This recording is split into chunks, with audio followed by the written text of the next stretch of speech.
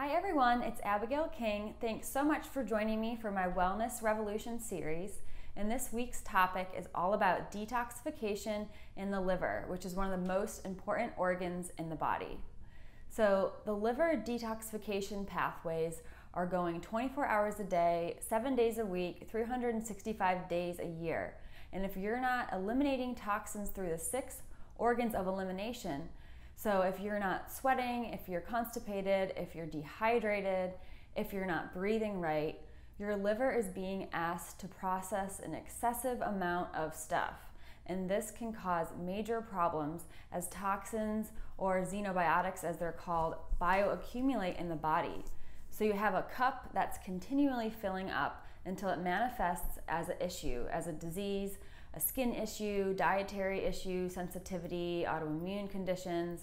So this is such an important subject to start empowering ourselves and becoming aware of environmental exposures. So the liver is responsible for over 500 functions in the body. It's not only a massive filter filtering our blood and breaking down toxins, it also stores fats, carbohydrates, and makes glucose as our body needs it. It regulates the balance of sex hormones, thyroid hormones, cortisone, and other adrenal stress hormones, and it removes any excess hormones from the body. It makes cholesterol and proteins. It stores vitamins, iron, copper, so vitamin B12, vitamin A, E, D, and K. It neutralizes free radicals by antioxidants. It plays an important role in digestion by making bile, which helps carry away waste and break down fats in the small intestine during digestion. It also clears medications, alcohol, environmental exposures from the bloodstream. It helps prevent infections by making immune factors and removing bacteria from the blood. So that's just to name a few.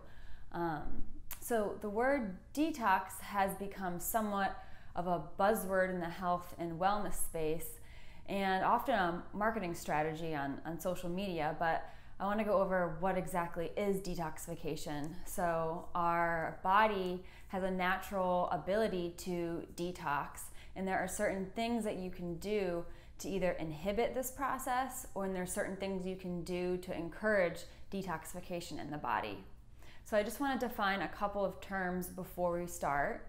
So detoxification means to remove the toxic quality of a substance. So it's a process that happens in the body all the time. For example, breathing is a form of detoxification. So when you breathe out, you are breathing out carbon dioxide, which comes from the blood, which comes from carbonic acid, which in turn comes from cell waste products from cell metabolism, and the breaking down of glucose. So that is a very important detox process that cannot stop at any point.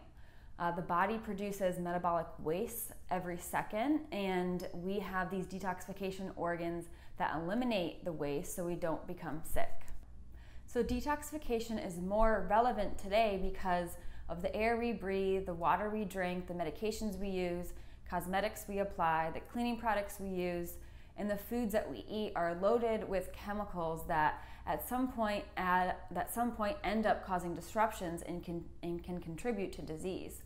So these chemical compounds are foreign to the body, and they provide no functional value. And these compounds are called xenobiotics, and they include food additives, pesticides, solvents, plastics, and industrial products and byproducts. So we're exposed to these substances on a daily basis, and it's important to become aware of this so that we can limit any unnecessary exposure. So these chemicals, or xenobiotics, enter the bloodstream, and 90% of these toxins are lipophilic, meaning that they only dissolve in fat and they are fat-loving. So once they go through the blood, they wreak havoc, and these chemicals can block hormone receptors and stimulate other hormones, target our immune system. They can alter cognitive abilities and damage DNA. And even though many of these chemicals are FDA approved for manufacturers to use, that doesn't necessarily mean that they are safe. So once these chemicals enter the blood, they look for fatty tissues to get dissolved. And where is the fatty tissues in our body? It's in your brain, your breasts, prostate, liver, and many of these organs are where we're seeing an increased rate of cancers. So the body, in order to buffer this irritation, starts retaining and generating fat. So no wonder we have this obesity epidemic in our country. But the magic thing is that your liver, an organ designed thousands of years ago or more, has the ability to detoxify molecules that were developed yesterday. In order to do that, it needs certain substances or substrates, which are nutrients.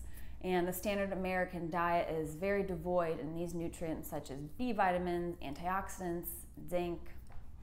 So the liver works in 2 phases to completely detoxify xenobiotics and convert fat-soluble toxins into water-soluble substances that can then be excreted out of our body. And each phase requires certain nutrients. If nutrients are lacking, then detoxification cannot be completed and toxins are not eliminated and remain in fat tissue. So how do you know you need to support your liver in detoxification pathways? Symptoms such as brain fog, fatigue, weight gain, migraines or frequent headaches, hormonal imbalances, fertility issues, chronic illness and infections. These are some of the symptoms that may give insight into we need to detoxify our body. Most of us are carrying around a toxic burden and we don't even know it. So these toxins can affect many different aspects of our body and our mitochondria, which is the powerhouse inside of our cells, which produces ATP, the energy for cells to function properly. So one of my symptoms when I know I need to support my detoxification pathways is I get really fatigued, and that makes sense because my cells were not able to produce ATP, the fuel for cells to function properly. I also get a little like brain fog, as people call it, and that's because, again, the brain cells need a lot of ATP and that energy to function. So symptoms are a sign from the body that something is not right, and often environmental toxins may be at the root. And some common signs that you have an accumulation of xenobiotics in your body also include allergies, autoimmune disorders, sleep disturbances, low energy, alterations in weight, hormone imbalances, like I mentioned, mood alterations like depression and anxiety.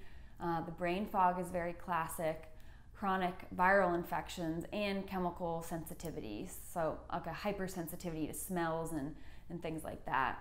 So many factors determine whether the liver performs its critical functions well, and too much pressure on the liver from overeating processed foods, a low fiber diet, a lot of environmental exposures, and stress can cause the liver to overload, leading to a decreased ability to clear toxins and hormones and manufacture bile and do all the functions that it needs to do. So the foods that contain highest levels of antioxidants help to protect the liver and keep it healthy, while the foods also are very nurturing and cleansing to the liver.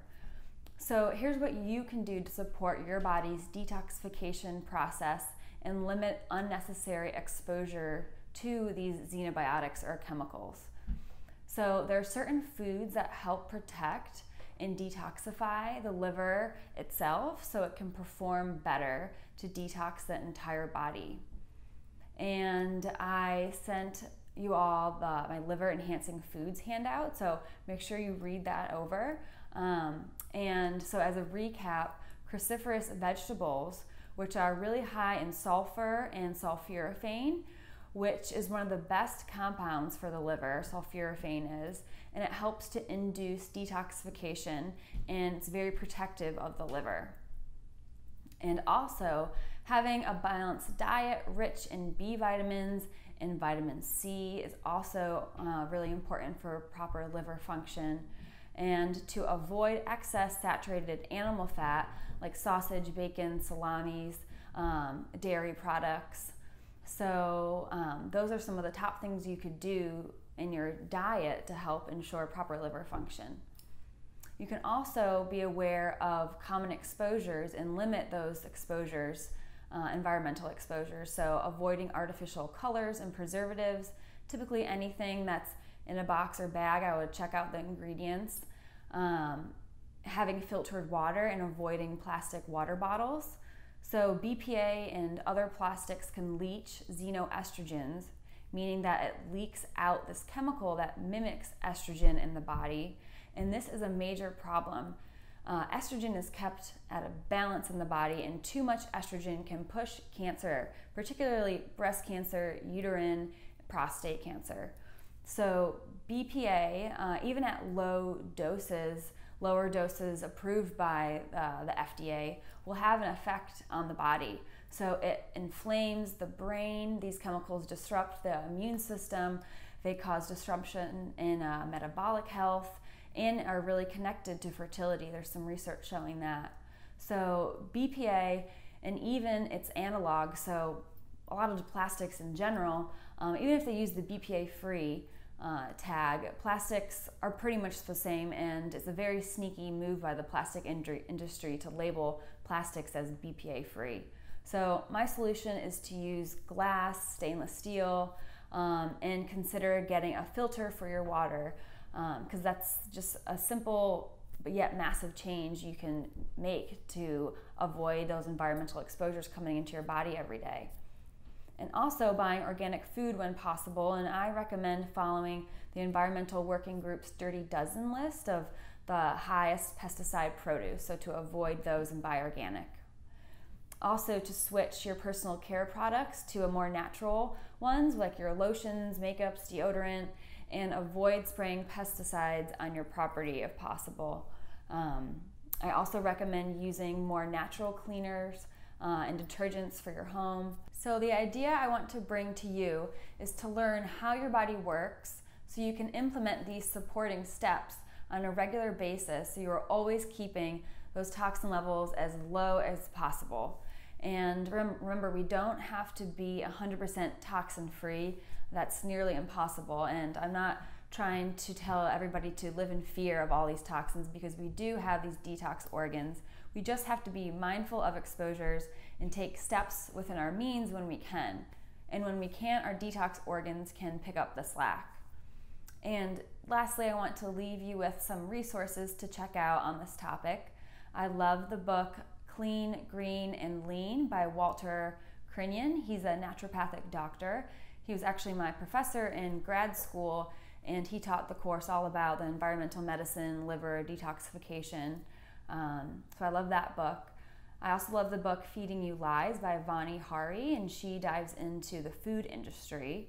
And lastly, I recommend the podcast Heal Thyself by Dr. Christian Gonzalez. He goes into a lot of product reviews and really encourages you to learn all about the food industry as well. So this wraps up the lesson on the liver. Thanks so much, everybody, for listening, and I hope you all enjoyed it.